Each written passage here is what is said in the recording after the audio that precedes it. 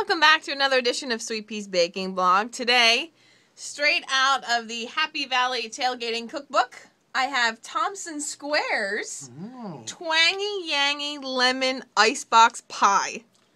I'm a lot less nervous today. I still made it. Oh, now I'm nervous again.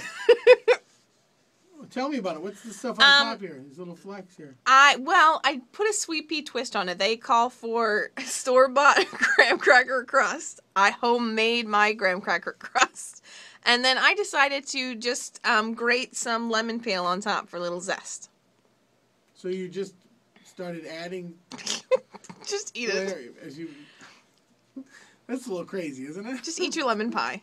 I've never worked on a car before, but I'm going to add an extra carburetor because it seems like a great idea. Okay, here we go. Guinea pig time.